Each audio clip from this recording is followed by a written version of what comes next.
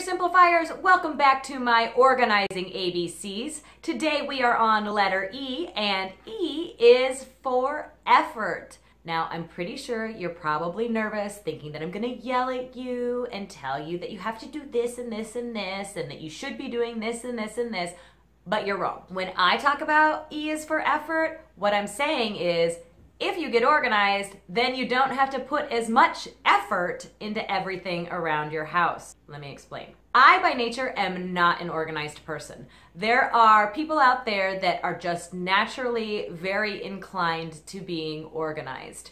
I am in the other group of people. I know that I have a tendency towards being disorganized if I don't keep myself organized.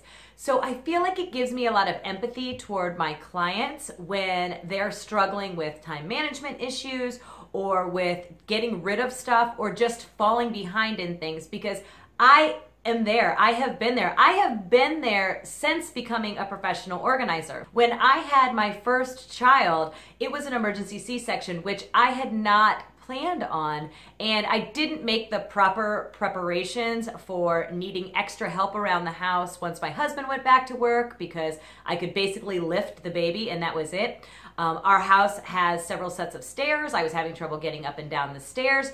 I didn't plan for that well, and because of that, I fell behind on a lot of different things around the house. So I totally understand what it is like to have things come up, have life sort of smack you around a little bit, or just not have that tendency towards organizing and just find yourself falling further and further behind. But hopefully today I can give you sort of a glass half full look at organizing, in the sense that if you put the time in, it will pay dividends down the road. Organizers like to call these things time investments, time that you spend before organizing so that you will gain time on the other side. There are all kinds of examples of these sorts of time investments that you can use. Things like making a grocery list, or if you want to get even more detailed, make a grocery list sort of in order of the grocery store that you go to. Keeping a family calendar so you know who is going where when.